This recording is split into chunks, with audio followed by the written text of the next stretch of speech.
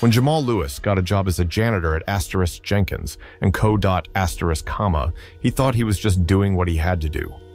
The job wasn't too hard. Come in the evening after the office emptied out and get everything ready for the next morning. Simple work, decent pay.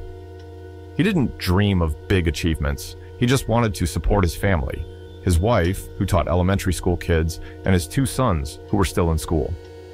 Jamal was one of those people no one notices. Every day, the employees rushing to work would pass by him without so much as a glance. No one knew his name, no one asked about his life. In their eyes, he was just the guy who cleaned their trash and polished their glass desks. His job was to remain invisible. But for Jamal, this was just part of the life he had grown used to. He knew the system was set up to keep people like him at the bottom. A black man, raised in one of the poorest neighborhoods in Detroit, he had seen how prejudice broke people. Too many of his friends and relatives had been stripped of opportunities, cornered by a system that never worked in their favor. He had learned not to expect much from life, beyond stability and a few hard-earned dollars at the end of the week. Yet, deep down, Jamal always had a feeling that he could achieve more if the circumstances were different. He often thought of his father, who used to tell him, "You always need to know your roots, son. You have to understand that you'll always have to fight for your rights."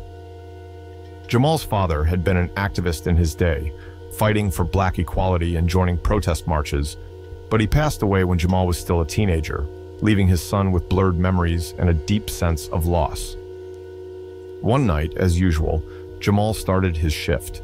Everything was the same: empty hallways, the hum of idle computers, paper coffee cups left on desks. He walked into the CEO's office to tidy up. The usual route, the usual routine. But when he approached the trash can, something made him freeze. The can was overflowing with papers, not just crumpled drafts or empty envelopes, but important-looking documents with seals and signatures. Jamal wasn't one to pry into other people's business, but this time something caught his eye, a seal on one of the documents.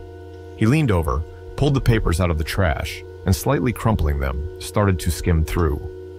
At first, he thought it was a mistake. The papers he held looked official. These were legal documents concerning the ownership structure of * Jenkins and Co. Nothing seemed strange at first, but when his eyes landed on the line with the shareholders' names, he saw something that made his heart skip a beat. * Jamal Lewis. His name was listed among the company's owners. Everything inside him flipped. How could this be? He was just a janitor. No one in the company knew him personally, and he was never invited to shareholder meetings or anything like that. How did his name end up on these papers? At first, Jamal thought it had to be a mistake. There was no way he could be a company owner. He didn't even know his family had any connections to * Jenkins and Companies. But everything started to make sense when he remembered the stories his father told him as a child. Jamal's father, James Lewis, was a man many remembered with respect. In the 1970s, he had been an active participant in the civil rights movement, fighting against racial discrimination in large corporations. James often mentioned his connections with big companies and the success he had achieved, although these stories were rarely detailed in their conversations. Jamal sat in the dark staff room, holding the papers, thinking. Could his father have been connected to this company? Could he have owned shares that Jamal had never known about? But why had no one told him? Why was this a surprise to him? And why had the documents just been thrown away? He sat for a long time, considering every possibility. One thing became clear. This wasn't just a mistake. It was something bigger. The next morning, Jamal walked into the office with a confidence that felt unfamiliar to him. He decided he wasn't going to stay in the shadows and would seek answers. The first thing he did was head to one of the senior managers' offices. This man, to Jamal, represented everything wrong with corporate culture. A middle-aged white man, always in an expensive suit, with a look of disdain whenever he had to deal with people beneath his status. When Jamal walked in, the manager didn't even look up. "What can I help you with?" The manager's voice was cold, formal. "We need to talk about these documents," Jamal said, placing the papers on the desk, trying to stay calm even though he was boiling inside. The manager finally glanced at the papers. His expression changed instantly.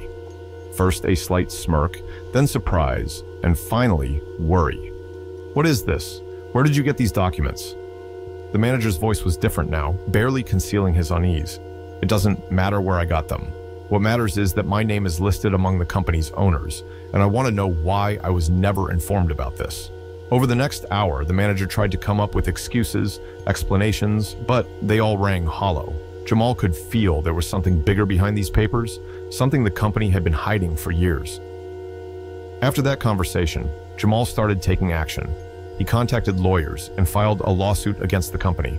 What began as a quiet legal dispute soon turned into a loud court case that drew media attention. Public opinion exploded. Social media was flooded with hashtags bearing Jamal's name. People supported his fight for justice, seeing his story as a reflection of a deep systemic problem. A black man, who was seen as invisible, had suddenly become a symbol of the fight against corporate greed and racial discrimination. Many began recalling his father's story. It turned out that James Lewis had indeed been one of the first black shareholders of a large company at that time. His role had been downplayed, and after his death, the company had done everything possible to erase his legacy. When Jamal won the case and officially became the owner of the company, his life changed dramatically. But more importantly, he changed. On the surface, his status, financial situation, and role in society transformed instantly, from invisible janitor to the owner of a large corporation. But inside, Jamal began his true transformation, and that turned out to be much harder. At first, he felt fear. He doubted whether he really deserved this success. The voice in his head often whispered, "You're not the person who should be in this position. People will soon realize you're an imposter." This imposter syndrome was a powerful force that kept him trapped in self-doubt. But gradually, day by day, Jamal started to understand that his value wasn't defined by where he had been or how others saw him. He began to use his past experiences as a source of strength. He knew what it was like to be in the shadows, to be the one no one noticed. That gave him a unique perspective that no other company leader had. Jamal focused on changing not only the company, but also himself. He was no longer the man who silently accepted injustice. He had learned to hear his own voice, and that voice was filled with confidence. He started making decisions that helped not just the business, but also those who had been ignored by the system. He stopped seeing himself as a victim of the system and began to change it. His personal transformation lay in the fact that he no longer saw himself as someone whose life had been limited, but as a leader capable of changing the world around him. And this new Jamal was certain of one thing: his story wasn't about money or status. It was about how a person can find their strength, despite everything stacked against them.